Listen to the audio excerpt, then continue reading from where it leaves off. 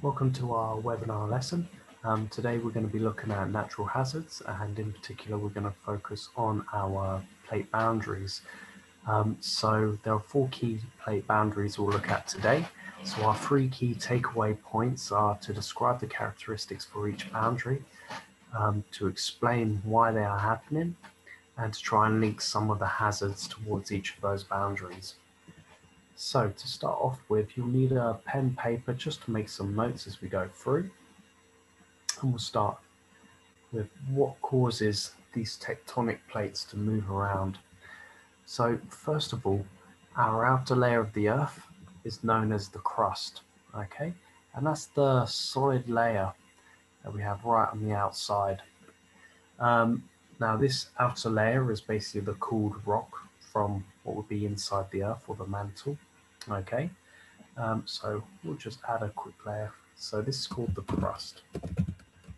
Okay, now the crust is made up of what we call the lithosphere and the upper mantle, which are basically the solid components of our Earth. Okay, so we'll keep that idea in the back of our mind. Okay, so the lithosphere is kind of made up of the crust and the upper mantle. Okay, so then we have our other layers. So we have our mantle, which is liquid rock, and we have our outer core, which is almost liquid rock to some extent, and we have our inner core. So we won't look at the layers in particular today, but the core is the Earth's source of heat. Okay, so the inner core is the hottest layer, usually somewhere about 5,000 degrees C. So a really, really hot layer. And I'll just move this over and make sure it's a little bit smaller. So the Earth's core is where all the heat comes from. Now our mantle is our liquid layer, okay? Where it's kind of made up of molten rock, or what we call magma, that moves around. So these are our different layers, and there'll be some points within our core that are in particular quite hot. So say for example this point here, it's a source where it's really, really hot. I'll do that in red actually. Okay, so this point is really, really hot.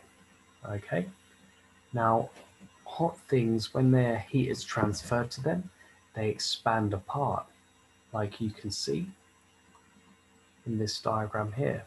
Hot things expand apart. Okay, so what they are doing, as they're expanding apart, they become lighter, and what they will do is they will rise up. So any particles that are warmed up will move upwards in an upwards direction. Okay, so keep that idea in mind. So they are less dense, they are lighter, so they rise up. Okay, so from that heat source that's circled, liquid magma,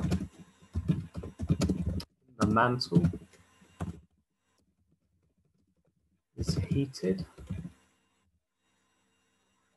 so it expands, becoming less dense, so it rises. So this is quite important. This will basically create movement inside the mantle, where we'll find our magma rising upwards. Okay, now in theory it can't go through the crust, so what you might notice is, in some parts it will, but a majority of this won't make it through, but instead what it does is it transfers its energy to the crust, but it spreads out. You can see those blue arrows just next to it. So we'll add another box. So as magma meets the crust, it spreads out, dragging the crust in different directions.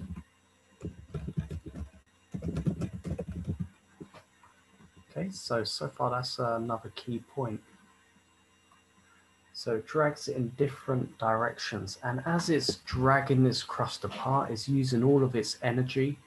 So it's losing energy.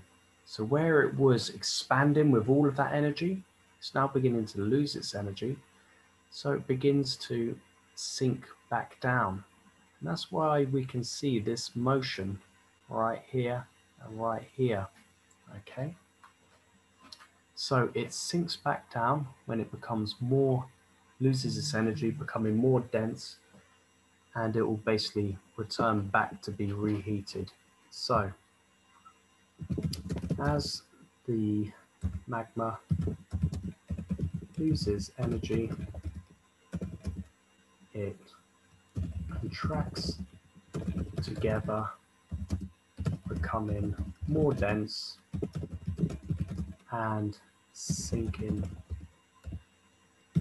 back down into the lower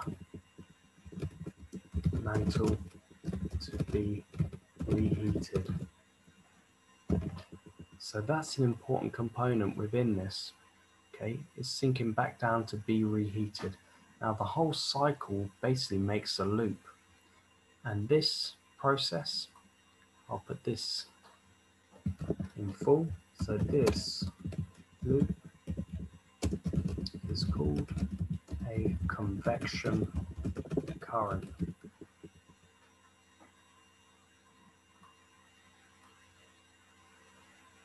And that's what we're looking at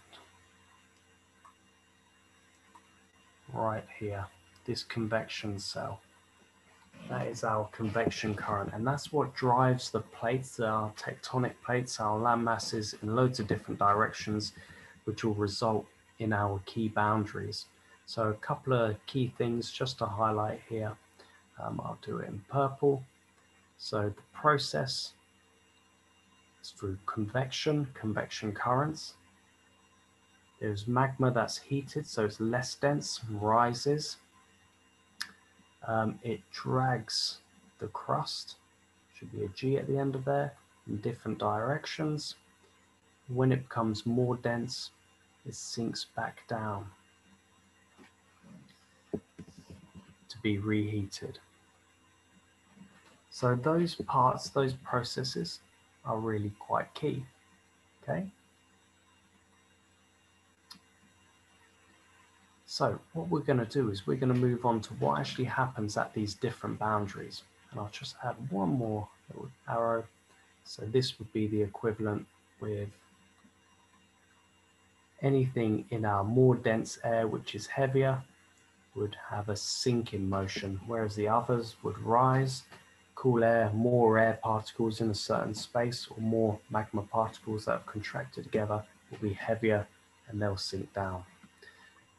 So let's look at what boundaries we expect to find. So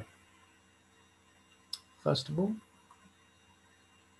we are looking at constructive margins. Okay. Whoops. Now here we can see that the plates are being pulled in opposite directions. Okay, they're pulled away from each other. So what this will lead to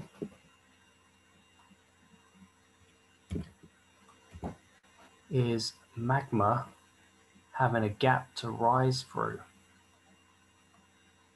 So here magma will rise up through this gap and it will cool either side. So all along this ridge, this raised ridge, which is a ridge made up of cooled magma, you will find little spots of little volcanoes all the way along. Okay, now some of these will be submarine volcanoes, like we can see here, which is underwater. Okay, from rapidly cooling magma.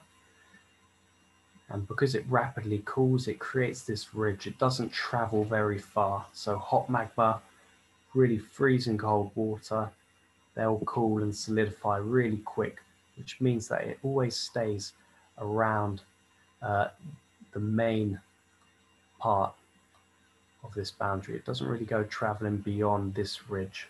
Okay, so we get submarine volcanoes.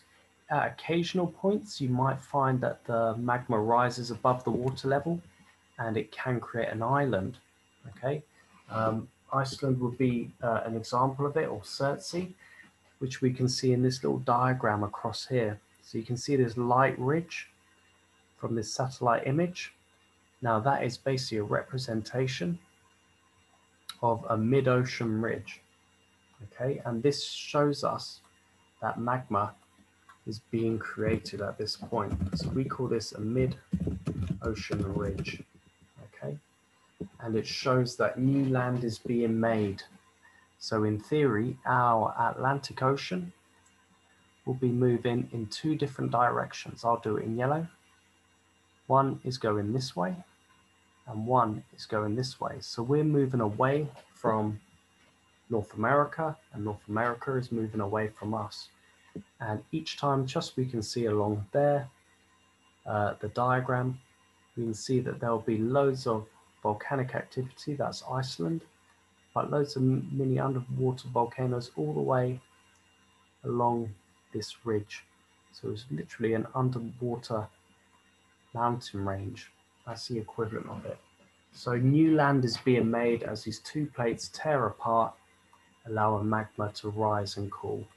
So as two plates move apart, magma rises and cools rapidly to create new land. Therefore, we call it constructing new land, constructive boundary, because it's making new land. So constructive.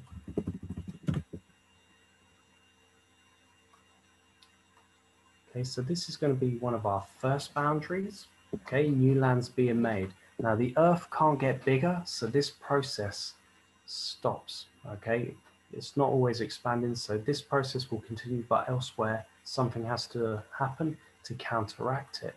So this takes us to our opposing force, which is our destructive margins. Okay, now here what we have is we've got two plates moving together. One plate is heavier, thinner but heavier, and it sinks underneath the other, that clear arrow going there. And one plate is basically moving into the other, or remaining stationary at least. Okay, so at this boundary, you basically got collision, one from here and one from here, two plates pushing together. Now, because these crusts are huge and thick, they're gonna create a lot of friction. So you'll see at this point here, there is a focus, a tremor, seismic waves being released. Okay, and this can also, if it happens above water, can trigger another form of hazard. Okay, so just to add in a few parts. So on one side, we've got our heavy or more dense, what we call oceanic crust. This is subducting, which is another word for sinking underneath, as it is heavier or more dense. Let's use the word more dense. Okay, so we're just going to move this a little bit further away to one side. Okay, so it's moving because it's more dense. Now, as it sinks under, it goes into the hot magma or the hot mantle. And at this point, you can see it vanishes. Okay, so here is actually transformed back into less dense magma, which will rise up into a volcano's magma chamber, okay, and lead to an eruption. So upon here, we can add in just underneath, as the plate subducts, it melts back into magma, rising into a volcano's magma chamber. Okay, so we know that we're going to have volcanoes there because magma is being created, tend to be more explosive, composite volcanoes. We'll probably also notice that there's going to be earthquakes because of the tremors as these huge chunks of rock grind past each other, building up huge amount of tension. Okay. Now, as these seismic waves are released, if they happen above oceanic crust, which tends to have ocean above it, they can also be released and trigger a tsunami. Okay. So the seismic waves that are released from the tension as the crust grinds past each other. So the seismic waves that are released from the tension as the crust grinds past each other, and you have to imagine the quantity of rock about 10 kilometers thick, if not more, can trigger a tsunami at these boundaries. Okay, so these boundaries tend to have high energy, high impact, high magnitude hazards. Okay, so what we might see on our diagram, we might see volcanoes forming in Japan. Japan is basically a whole volcanic island. This is where the oceanic crust over here, the Pacific Ocean, is subducting underneath and melting along this chain of islands. Okay, we would see that there'll be, I'll do this in yellow, earthquake focuses all along the bottom there. So this is where, as the rocks grinding past each other, we can have tsunamis being created.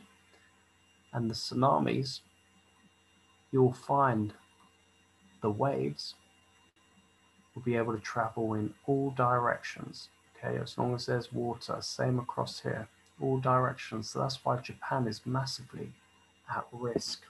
Okay, so we'll just add this final note in. Destructive boundaries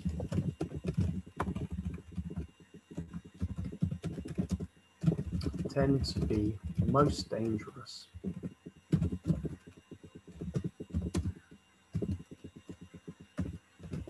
They have earthquakes as plates move, collide into each other, which can trigger tsunamis if focus, which is the point where the earthquake starts.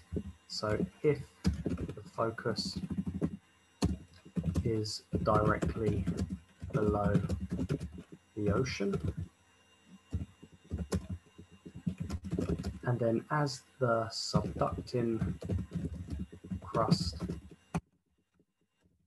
is destroyed, it can trigger a volcanic eruption. Okay, so where land is made a constructive boundary, here it's going to be destroyed. Okay, so that's why the Earth doesn't get bigger. It's just transformed these different parts. And it's also the key point here. we'll get this highlighted. So key thing is that the oceanic plate subducts and then it melts into magma, okay, creating volcanoes. As plates release their tension, they can trigger tsunamis. So this is a couple of key points along there, okay? So what we'll do, we'll go on to our next boundary. So the last two are relatively straightforward. So this can be plate boundaries either moving in the same direction or in opposing directions, but they tend to be at different speeds. So at this, at what we call conservative boundaries, plates slide past each other. Okay, so nothing's being destroyed, nothing's being made. Okay, they slide past each other either in different directions or at different speeds. So because they're grinding past each other, tension builds up as plates grind past each other. So therefore, if we're looking at the impact at this margin, conservative margin, you only have the rocks grinding past each other. So only earthquakes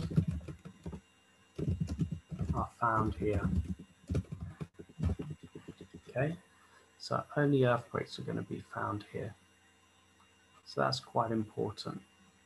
Okay, but a very simplistic boundary. So all that can happen is that earthquakes will occur. And the west coast of America, they have the San Andreas fault line, which stretches, it'll probably be a little bit difficult to show, but stretches across here. Okay, and these are plates moving at different speeds.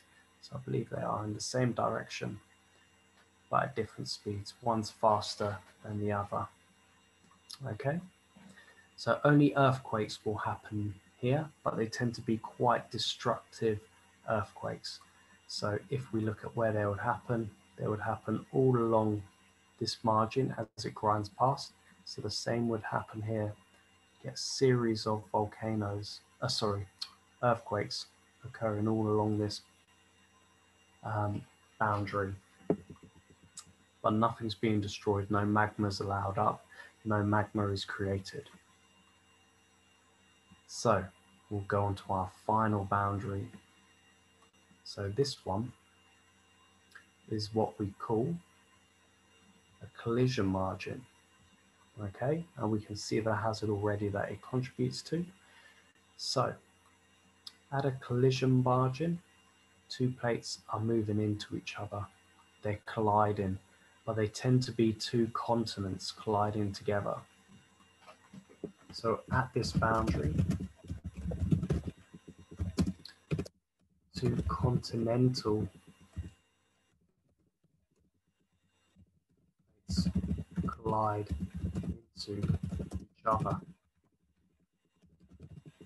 Now, they're both the same density.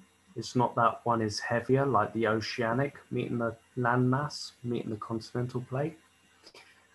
Here, they're both the same density, so neither really gives way. So both plates are the same density, so neither gives way. This leads to fold mountains being created as land buckles under pressure. Now you can see where this has happened.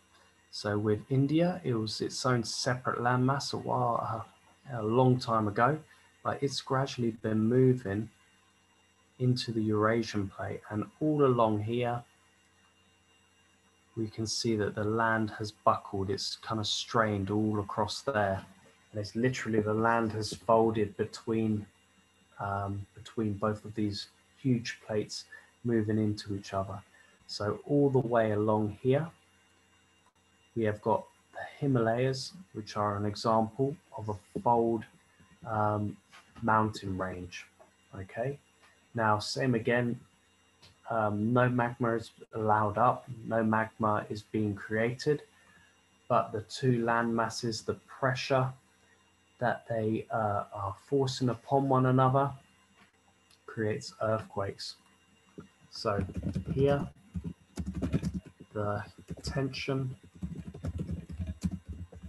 builds up to release as earthquakes, and they can be very devastating, especially in places like Nepal.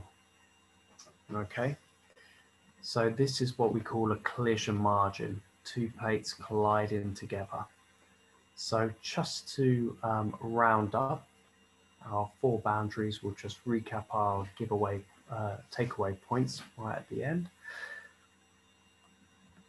So we wanted to start by describing the characteristics of each boundary. So constructive, plates move apart, new land is made. Destructive, two plates move together and one subducts, it sinks underneath, it is destroyed. Collision, two land masses collide together. And conservative boundary, two plates slide parallel to each other. So either same or opposite directions or at different speeds, but they're sliding past each other. So why does this motion all happen? It's because it's driven by convection currents. So these are the currents that will, as the hot magma rises, it will drag these plates apart, and as it loses energy, it will sink back down to be reheated by the inner core. So convection currents drive these patterns of plate movement. And then finally, what hazards do we expect to find at each boundary? At a conservative boundary where they're sliding past, it's only really going to be earthquakes. At a constructive margin where the plates are being pulled apart, yeah, there might be minor earthquakes as the plates move, but mainly we're looking at volcanoes, and they tend to be more gentle shield volcanoes usually with that margin. Destructive boundaries will have volcanoes, powerful ones, composite, earthquakes, powerful ones, and tsunamis. Then again, all powerful hazards at the destructive margin. And then collision, we'd expect to find mainly earthquakes. So hopefully that's given you something to take away from the lesson.